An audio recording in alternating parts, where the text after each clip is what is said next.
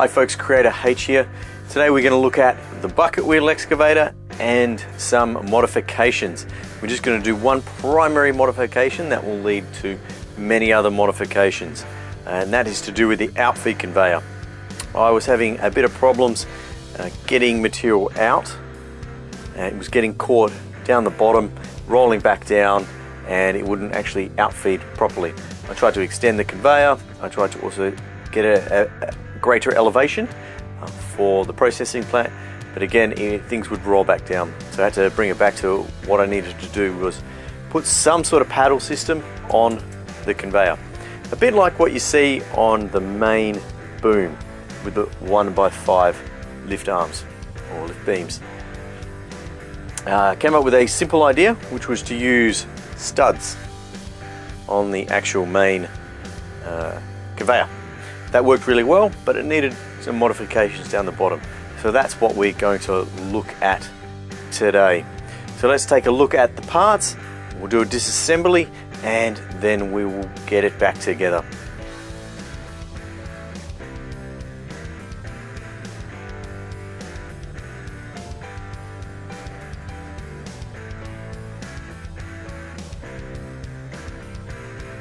Now we've got the outfeed conveyor off the bucket wheel. I've actually gone ahead and put our 1x1 studs in the track, and I've actually separated them by 5, so it's 1, 2, 3, 4, 5, then the next repeating pair. We can actually see what's happening underneath now. It's getting stuck on 2 points. So it's the first point it gets stuck on is these these first rollers, the guides. As it comes along, it just jams up.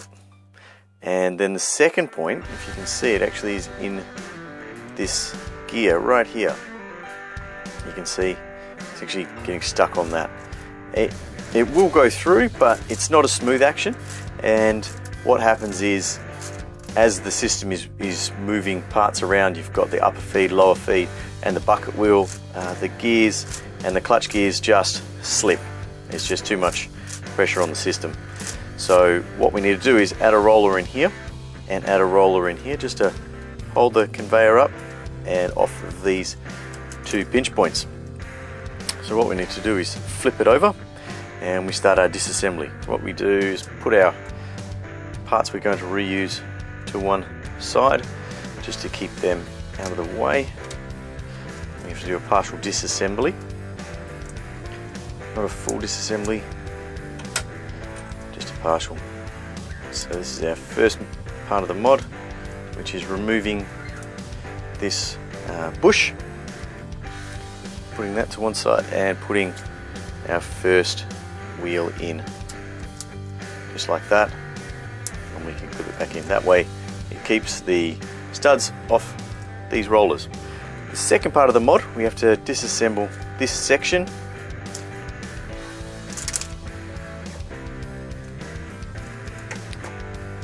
Take off this L-beam, keep it as one section, makes it a bit easier. You're removing that guy, these 2 pins here, putting that to one side, and we're adding in this assembly, which is a 7 beam axle and a bush, and then that just drops straight in where we actually got that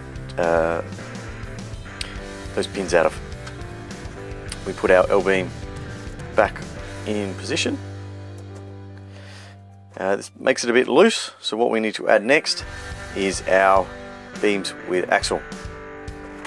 They actually go straight in here, and they hold everything together.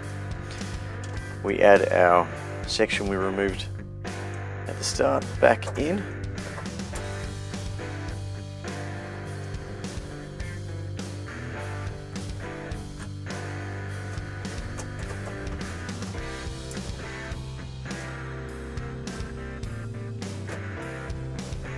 And we will add our second beam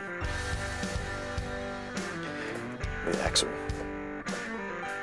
That's in there. What we need to do is get our 9 beam axle,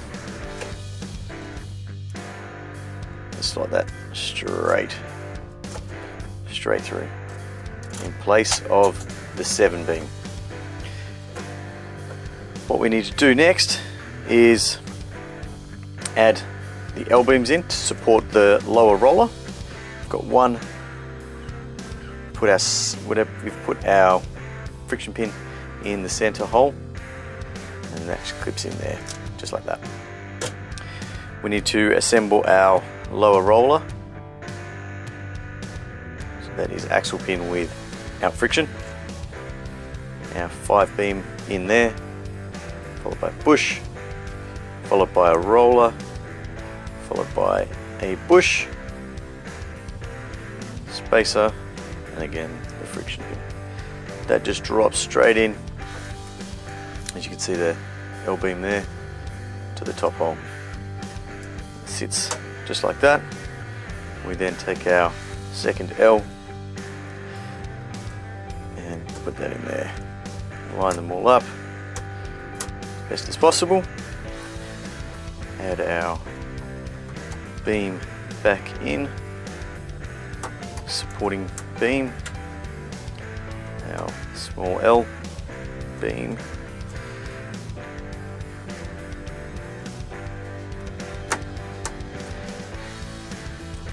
and our bushes back on to hold it all together. That's it. Quite a simple mod, but it lets you be able to do many more things to this section. So if we have a look now, as we're rolling through, it's not hitting these red rollers anymore, these red bush spaces. As you can see, it's got a nice amount of clearance there. And if we look down here, it misses the gear altogether as well. But it allows for a nice smooth transition of the track around as it moves along. Okay, now what we need to do is put this back on our bucket wheel, and to do that we just remove this section here,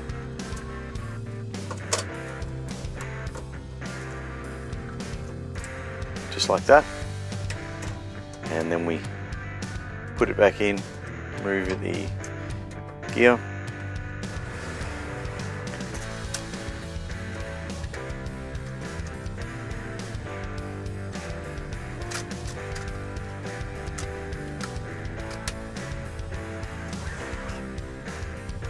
gear goes back in,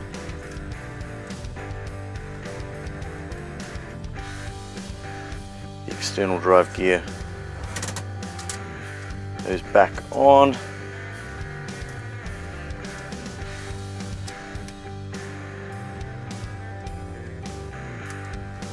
back on here, and then we can fit our beam back in to hold it all together, and then we can give it a quick test.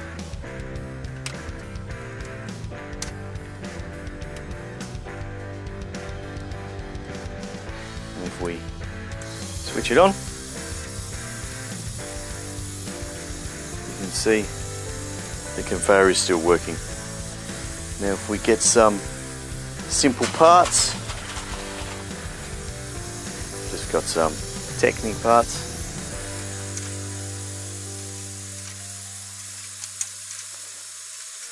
add them in. The idea being, as you can see, it actually helps it move along and they don't fall down. It also helps clear the lower section of the conveyor belt as well, so there is no build-up down the bottom. That completes our first bucket wheel modification. Up next we'll look at doing a extension on the back, potentially a elevation as well, so we can actually get a truck underneath and all the processing plant. We're also looking in the future for doing a video on putting in a secondary motor for the actual driving wheel itself, as the transfer of torque through the system has got a lot of backlash and it actually uses a lot of the energy up just moving the conveyors. So that'll be a video for the future. If you subscribe and hit the little bell, you'll get notifications of when these next videos come up. That's all we have for today. So thanks for watching, and bye for now.